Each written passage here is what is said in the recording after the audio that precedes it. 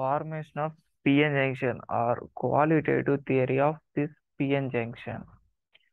How this formation is done or qualitative theory is done. మనం ఒక pure silicon అనే semi కండక్టర్ని తీసుకుందాం. ఆ ప్యూర్ సిలికాన్ ఇంట్రెన్సిక్ సెమీ కండక్టర్కి నేను 1/2 ఏమో పీ టైప్ డోప్ చేస్తున్నా, P type impurities, that is trivalent impurities are do acceptor impurities in dope చేస్తున్నా.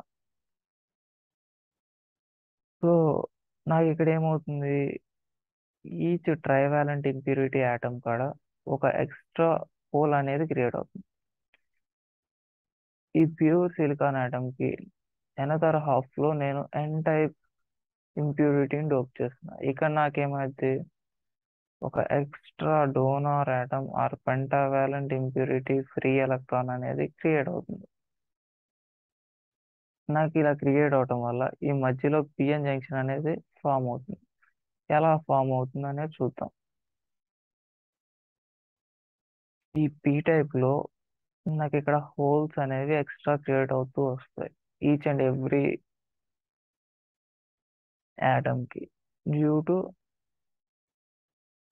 Trivalent ఇంప్యూరిటీని dope చేశాను కాబట్టి. ఇక్కడ ఏంటి, ఫ్రీ ఎలక్ట్రాన్ అనేది క్రియేట్ అవుతుంది due to donor atom are pentavalent ఇంప్యూరిటీని dope చేశాను కాబట్టి.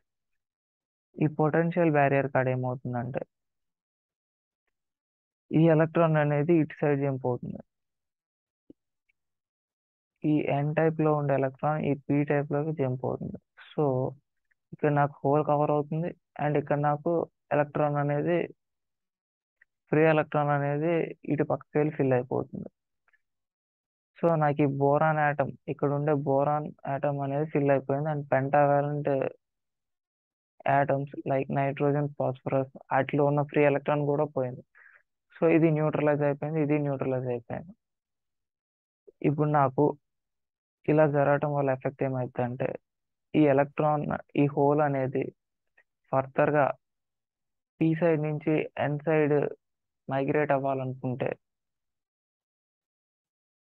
ఇక్కడ నాకు పెంటావాలెంట్ ఆటమ్ అనేది ఆల్రెడీ ఒక ఎలక్ట్రాన్ ఇచ్చేసి పాజిటివ్ ఛార్జ్ బేర్ చేసుకుంది కదా, పాజిటివ్ అయాన్ లా క్రియేట్ అయింది. సో ఈ పాజిటివ్ అయాన్ అనేది హోల్ని పీ టైప్ నుంచి ఎన్ టైప్ లోకి రాకుండా అపోజ్ చేస్తూ ఉంటుంది. సో ఇలా ఈ హోల్స్ అనేవి దీన్ని దాటి ఇటు రాలేవు. ఇన్ ద సేమ్ వే ఈ ఎలక్ట్రాన్ అనేది ఈ ఎన్ టైప్ నుంచి పీ టైప్ రాకుండా ఇక్కడ క్రియేట్ అయిన ఈ నెగిటివ్ ఎలక్ట్రాన్, ఈ నెగిటివ్ అయాన్ అనేది అపోజ్ చేస్తూ ఉంటుంది. ఈ నెగిటివ్ అయాన్ ఎలా క్రియేట్ అయింది,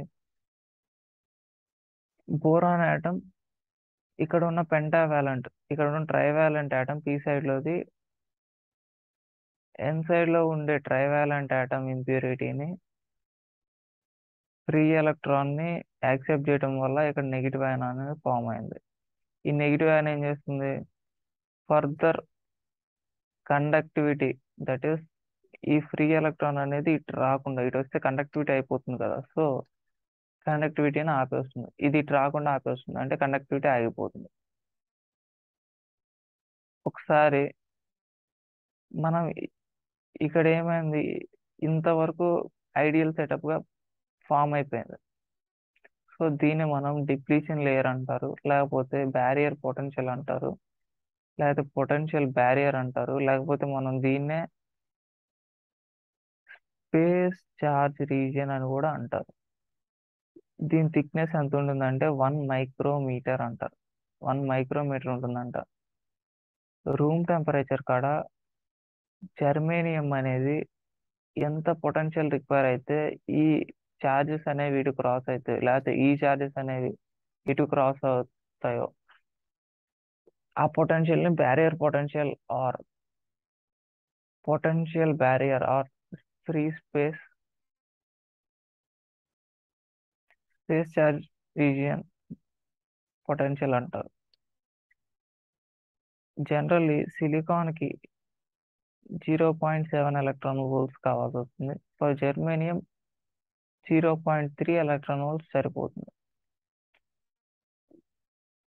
magnitude of this potential barrier అనేది చేంజ్ అవుతూ ఉంటుంది based on different voltages and different డోపింగ్స్ in P type as well as N type and different టెంపరేచర్స్లో డిఫరెంట్గా చేంజ్ అవుతూ ఉంటుంది. ఇప్పుడు మనం potential apply to this P side as well as N side కనుక increase చేస్తే ఫార్వర్డ్ బయాస్లో పెట్టి, ఫార్వర్డ్ బయాస్ అంటే nothing but ఈ పీ టైప్కి పాజిటివ్ ప్లేట్ని and N టైప్కి negative plate of బ్యాటరీని కనెక్ట్ చేస్తే అది ఫార్వర్డ్ బయాస్ లాగా యాక్ట్ చేస్తుంది. ఎందుకంటే ఈ పీ టైప్ అనేది హోల్స్ని అపోజ్ చేస్తుంది, ఎన్ టైప్ అనేది ఎలక్ట్రాన్స్ని అపోజ్ చేస్తుంది. సో నాకు ఈ బ్యారియర్ ఏమవుతుంది, డిపెండ్స్ అపాన్ నా వోల్టేజ్ ఇంక్రీజ్ చేసే కొద్దీ బ్యారియర్ సైజ్ అనేది డిక్రీజ్ అవుతూ వస్తుంది. ఈ వోల్టేజ్ డిక్రీజ్ చేస్తే బ్యారియర్ వెడ్త్ అనేది ఇంక్రీజ్ అవుతూ వస్తుంది.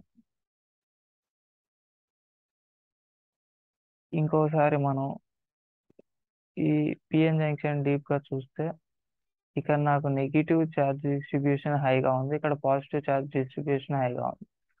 So charge density versus distance మనం గ్రాఫ్ గీస్తే పి సైడ్లో నెగిటివ్ ఛార్జ్ డిస్ట్రిబ్యూషన్, ఎన్ సైడ్లో పాజిటివ్ ఛార్జ్ డిస్ట్రిబ్యూషన్ ఉంటుంది. Comes to electric field intensity, ఇక్కడేమో నెగిటివ్ ఛార్జ్ హైగా ఉంది, ఇక్కడ దాకా పోయే కొద్దీ నాకు ఛార్జ్ అనేది తగ్గుతుంది, ఇక్కడ నుంచి ఇక్కడ దాకా పోయే కొద్దీ మళ్ళీ ఛార్జ్ అనేది పెరుగుతుంది. నెగిటివ్ ఛార్జ్ తగ్గుతూ వస్తుంది అండ్ పాజిటివ్ ఛార్జ్ పెరుగుతూ పోతుంది. So this is the charge intensity. Comes to holes barrier potential, holes అనేవి ఇటు సైడ్ ఎక్కువ ఉన్నాయి, ఇటు సైడ్ పోయే కొద్దీ P type to N type పోయే కొద్దీ డిక్రీజ్ అవుతుంది. సో ఇక్కడ హై ఉంటుంది అండ్ డిక్రీజ్ అవుతూ వస్తుంది.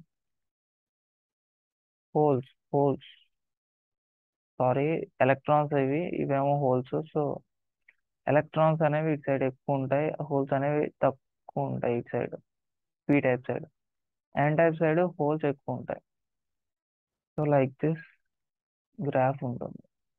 This is all about formation of PN junction or qualitative theory of PN junction.